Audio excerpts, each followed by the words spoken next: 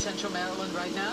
Hello, thanks for staying with Eyewitness News. I'm Denise Koch. And I'm Vic Carter. Here's what people are talking about. We are following breaking news. A child has now been found after a statewide Amber Alert and carjacking in East Baltimore. WJZ is live at the scene where the baby was just discovered. Rick Ritter has the very latest. Rick? Denise, that Amber Alert was issued a few hours ago, but as you mentioned, the child was found safely here along Shannon Drive in northeast Baltimore, right behind me in front of this house in a car seat. And I'm going to step out of the way so you can take a look. That right there is the car seat we're told that the child was found in.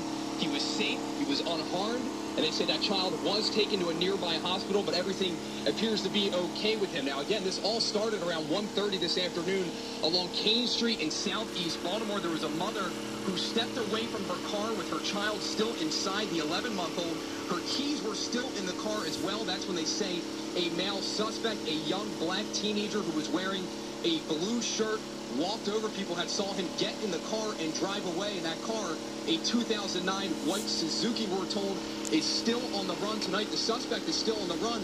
But within the past hour, passersby say they saw that car stop and the suspect get out and drop off that child right there. And I had a chance to speak with one lady who says her nephew was walking along Shannon Drive.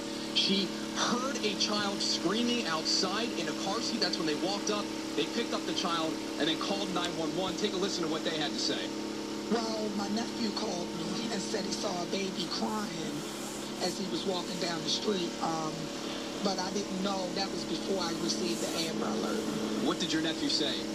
He just said the baby was crying, and he felt so bad because it's really cold out here, and that nobody was there with the baby. He was really sad. Did your nephew call 911? Yes, him and the lady that was walking past as well, too. Back out here live, you're taking a live look at the car seat where witnesses say the child was found right out in front of this house in northeast Baltimore along Shannon Drive. That was the nephew. He was with a female as well. The both of them were walking down the street when they heard the baby crying in the car seat. The lady walked over. She pulled that child out, and that's when they both called 911. Still a very active scene out here. But again, the white Suzuki, the 2009 white SUV, is still sought tonight along with the suspect. We're told that SUV has tinted windows along with a Ravens bumper sticker.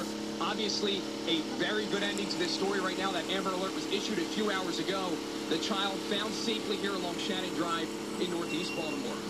Reporting live tonight, I'm Rick Ritter, WJZ Eyewitness News. Thank goodness for that nephew. Thank you, Rick. And WJZ will have much more coming up just as soon as there are developments in this story.